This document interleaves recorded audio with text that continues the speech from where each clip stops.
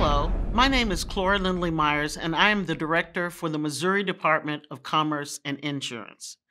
The southeastern part of Missouri includes the New Madrid Seismic Zone, which experiences around 200 small earthquakes each year.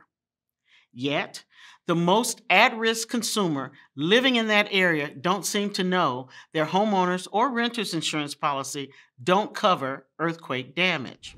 The Missouri Department of Commerce and Insurance is concerned and wants consumers to have as much information as possible before a major earthquake event occurs.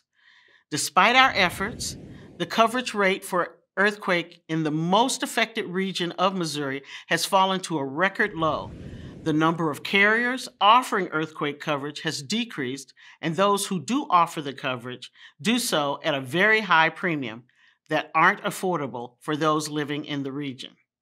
In order to address this problem and help close the insurance protection gap, we are hosting the first Central U.S. Earthquake Insurance Summit in May.